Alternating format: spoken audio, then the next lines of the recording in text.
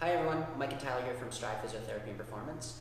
One of the things that we commonly see is a little bit of hip weakness, and that hip weakness can lead to or be a precursor to hip pain, knee pain, ankle pain, or low back pain. Now, when we look at strength, we're usually pretty strong in front to back movements, just like that. But where we lack strength a lot of the times is rotational movements. So something that we do is a little bit of a clamshell. There's 4 variations to a clamshell. We're going to start with the first one, and our next 3 series of videos are going to show you progressions of the clamshell.